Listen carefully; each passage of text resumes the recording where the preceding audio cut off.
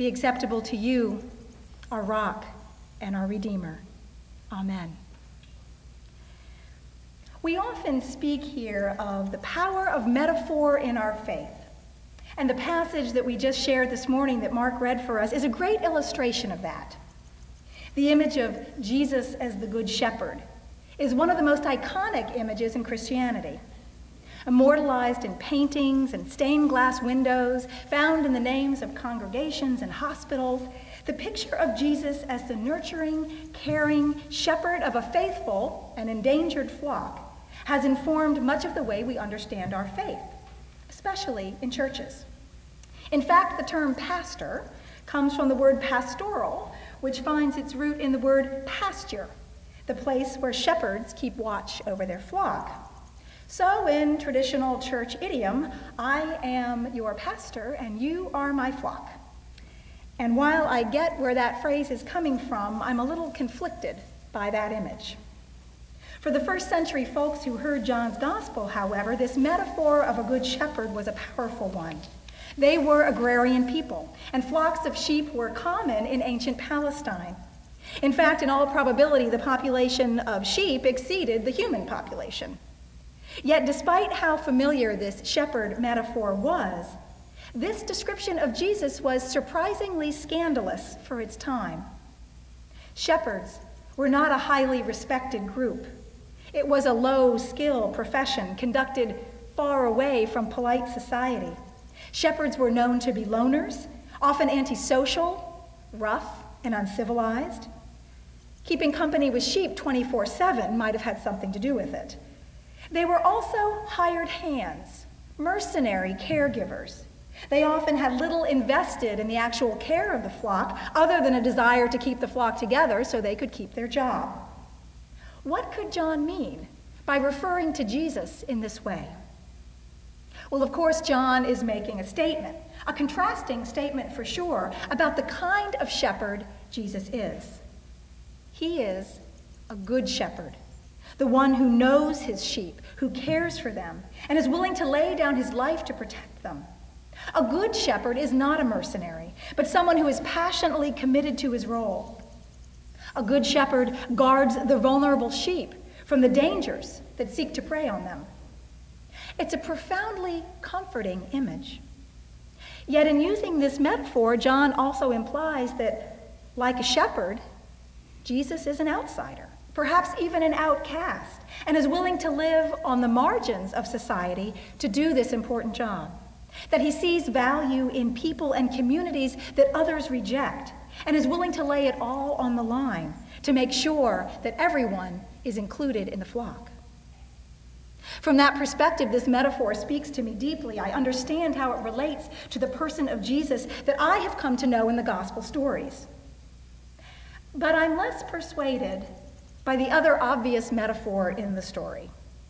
For if Jesus is the shepherd, then we are the sheep. And I don't really know how I feel about that. Now, being the 21st century suburban dweller that I am, I don't have a lot of firsthand experience with sheep. What opinion I do have was formed the year I spent in Ireland during college, when my daily walk to school took me right past a sheep farm. The shepherd often seemed to be driving his flock from one field to the next just as I was heading to class, and we usually met in the middle of a narrow stone bridge. These morning traffic jams taught me a thing or two about sheep. As Maddie alluded to, first of all, sheep are bigger than you would think, and dirtier, and smellier, and noisier, and let's face it, fairly stupid. And they are not nearly as cute close up as they are from a distance. They are not self-starters, problem solvers, or independent thinkers. Their main skill seems to lie in blindly following their leader. So applying this metaphor to us as the faithful flock, I find it rather offensive. It's one thing to recognize the noble qualities of the Good Shepherd in Jesus. It's another thing to see us as sheep. Of all the ways I would describe the members and friends of this congregation, blind followers is not one of them. Nor would I say noisy, or smelly, or stupid. And let me just say, you certainly are as cute close up as you are from a distance. And likewise, I do not consider myself your caretaker, your pastor, in the way that a shepherd is. I do not believe that I am the only one who can lead you to green pastures or set you on the right path or make sure you are fed. In fact, as a congregational minister, I see my role as equipping all of you to take on these roles for yourself. Our ministry is a shared ministry. We acknowledge the priesthood of all believers, which empowers us to participate in the care of the community, to be agents of healing and learning and grace for one another in the name of Christ. And today is a prime example. For this morning, as we gather here, a dozen of our members are serving the hungry and homeless in Irvington. And yesterday, one of our folks helped to build a house for a low-income family in Newark with Habitat for Humanity. And after we worship here, a group of us are heading to Broadway House to bring a service of communion and healing to the residents there who suffer from HIV and AIDS.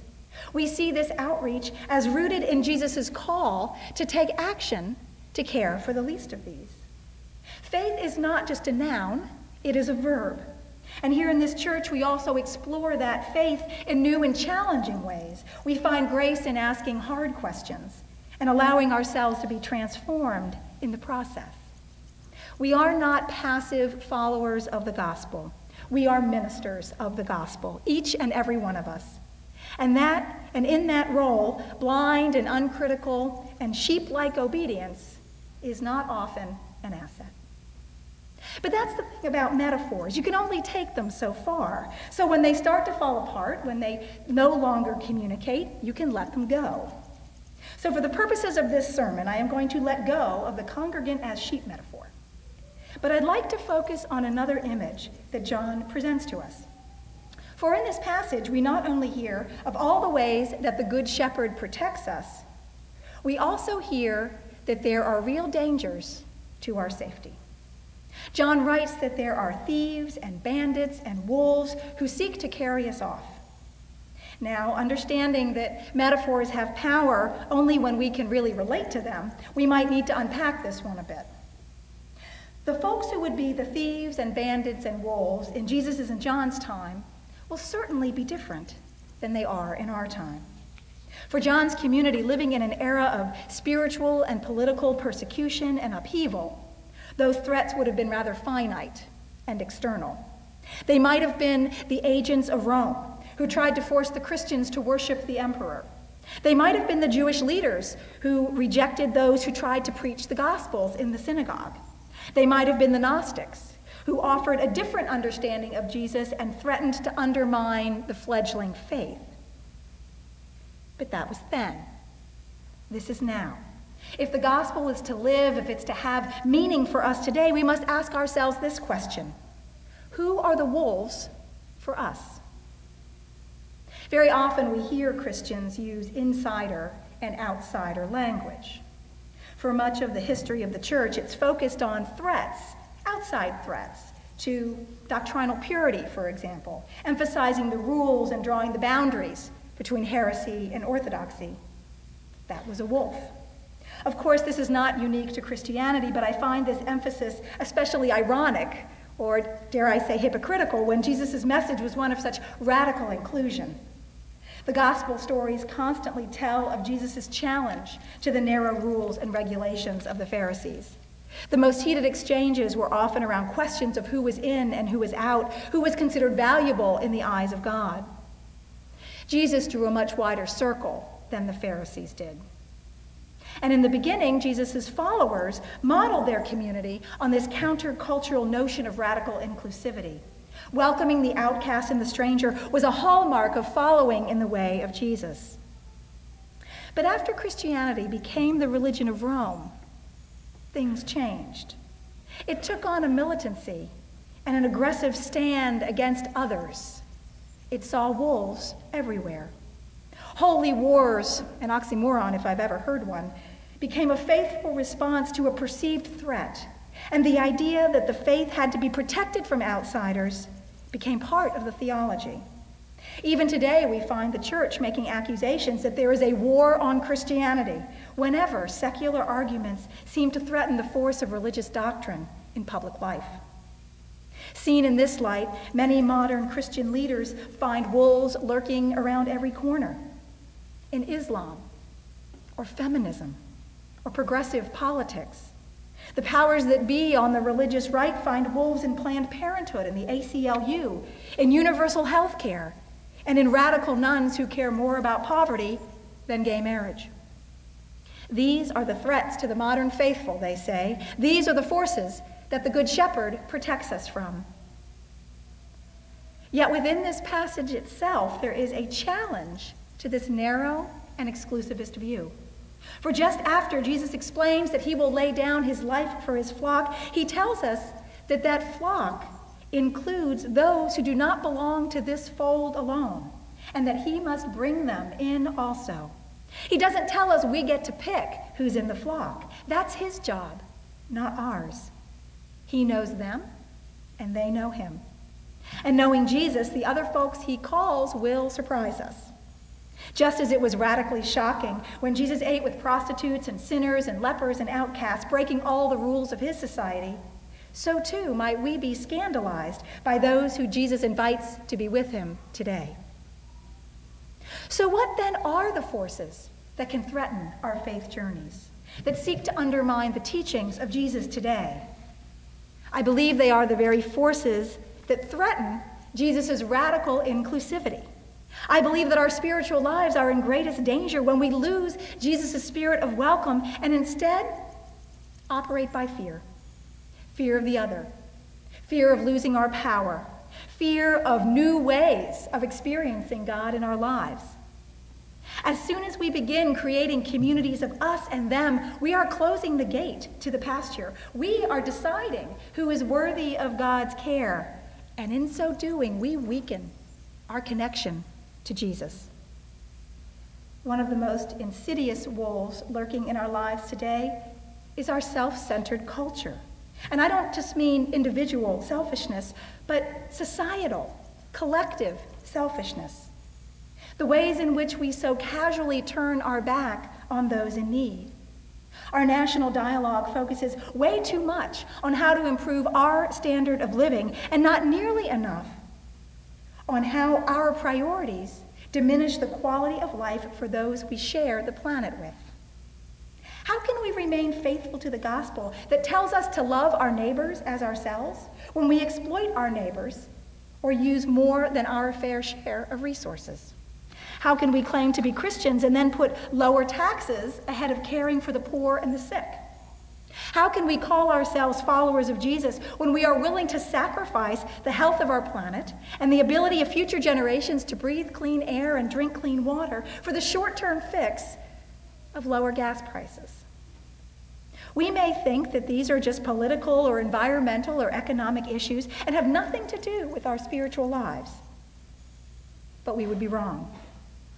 Our church attendance or adherence to a creed or doctrinal purity or the fish on the back of our car doesn't make us Christians. Our love of each other does. If we are to develop a strong and meaningful relationship with Jesus, we must be willing to embrace the connection between our faith, our actions, and the life of the world. Our faith is not threatened by practices or beliefs or priorities of others, but by our own self-interest and the neglect of our neighbors. It is threatened when we prize complacency over hard moral decisions, when we allow the fear of the other to force us to close the gate to those others that Jesus would welcome. If there is a threat to Christianity today, I don't believe it is found in secularism, but in a narrow version of the faith that attempts to silence God's voice at the margins, the one that denies our interconnectedness, the interconnectedness of all creation, and reminds us that it is not all about us. When we decide we already know who God loves and who God doesn't, or when we enshrine Jesus in a stained glass image, we do not allow his radical, challenging, and often subversive message of love to take root in our lives in a way that can truly heal the suffering and the heartache in the world. As the Good Shepherd, Jesus does protect us from these forces that seek to destroy us. He is the source of our spiritual strength, and it is a comfort. Yet despite the passive implications of the flock metaphor, I don't believe that Jesus wants us to be complacent sheep. I believe he wants us to deepen our faith by opening the gate to all who wish to enter. I believe he wants us to recognize that we are our brothers and sisters' keeper, rather than look for wolves outside of ourselves. Jesus invites us to first examine the wolves within. There he will be to help us confront them and defeat them, and inspire us to see the whole world as God's pasture. Amen.